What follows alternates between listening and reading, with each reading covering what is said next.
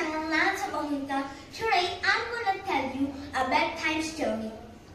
Ee story peru The 12 Dancing Princesses.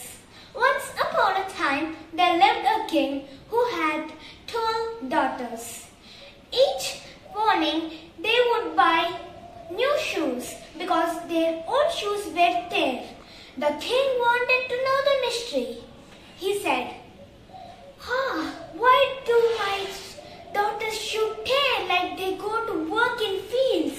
I should know the mystery, he thought. And one day he announced in his kingdom that anyone who can solve this mystery will be awarded as the king of this kingdom. And then many kings and many detectives came, but none could not find their mystery. And one day there was an old soldier who wanted to solve the mystery. He went, and in the route he found old lady's apples fallen on the ground. None were helping her. All were busy at their works. The kind soldier went to the lady and kept all the apples in the basket and gave her. She said, "Thank you, son. Where are you going?" He answered, "I am going to the kingdom, and I wanted to solve the mystery and become a king." And she said, "Oh, but you must be aware of. Take this cloth. It is an invisible cloth. As you wear it, you will not be visible to anyone. And make sure that you don't drink the wine that the princesses will give you that night." The soldier thanked the lady and went away to the castle. And when he entered the castle and he saw the king said, "Why have you came here, O young man?" he said.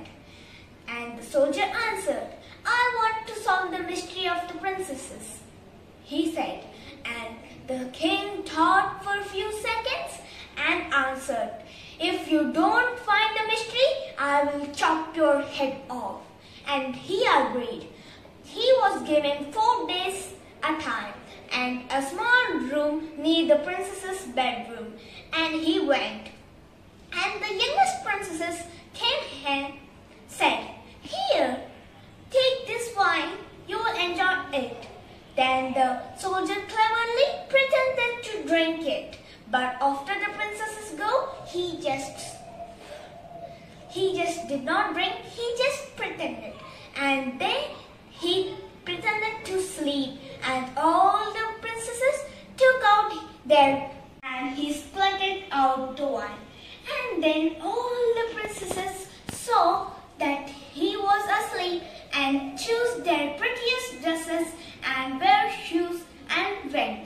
The eldest sister clapped twice under her breath. There was a secret steps cage, and they all followed one by one according to their ages. The soldier quickly wake up and put the cloth, and he followed them. And by mistakenly, he stabbed the youngest princess' dress. "Sisters, there is something wrong. There is someone behind me who is tapping my gown," she said. Oh, the little one, you just don't be scared. Nothing is happening today. Come, fast, she said. And they all went near a beautiful garden with golden leaves to the tree. He plucked one for the proof. And then a loud sound came. Thunk! The youngest sister was scared. "Sisters, I told you, hear that large noise." "Oh, it is not anything, sister. It is because we came. The garden is happy," and she told.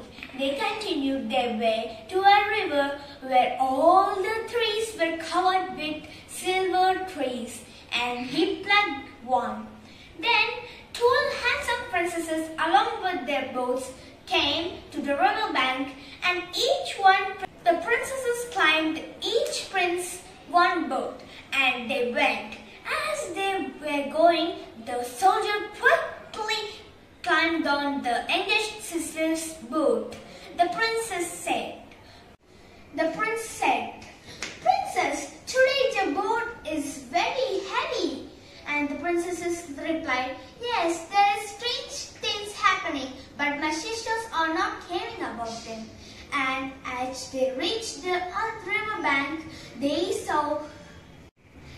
soldier saw beautiful trees covered with diamond leaves, and he plucked another one.